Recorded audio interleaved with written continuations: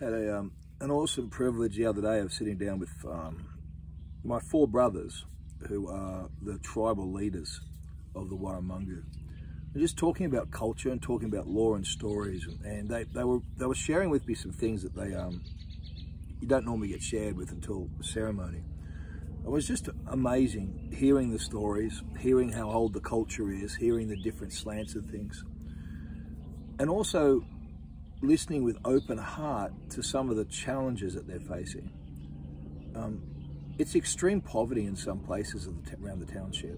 It's as bad as anything I've seen in third world countries. I think what's contrasting and makes it feel worse is it's not the entire town is experiencing this extreme poverty.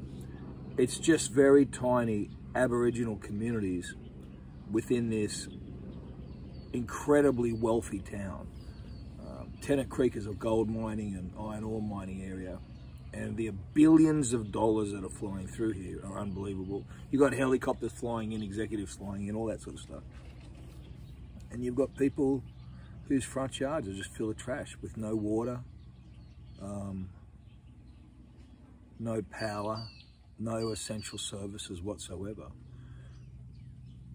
You've got communities that don't have any water whatsoever, and they need to be, if they're 5 minutes from town, and water needs to be tanked in there.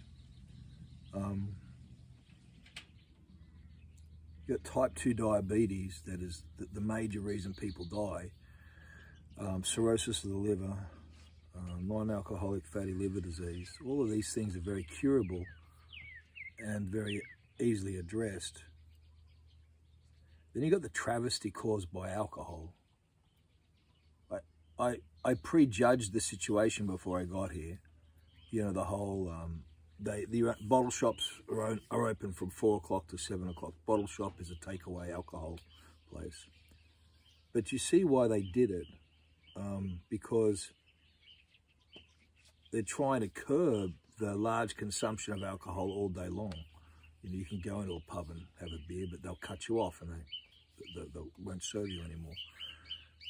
And you've got these really unfortunate situations where people are lining up outside bottle shops,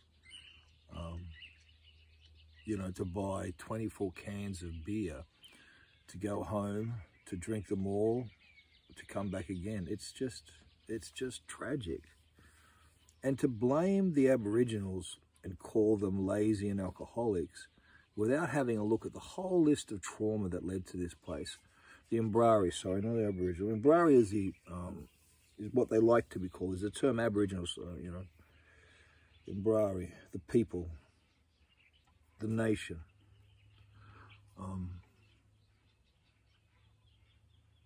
To try and judge them and judge their lifestyle based out of the context of 7 generations or 8 generations of continual trauma.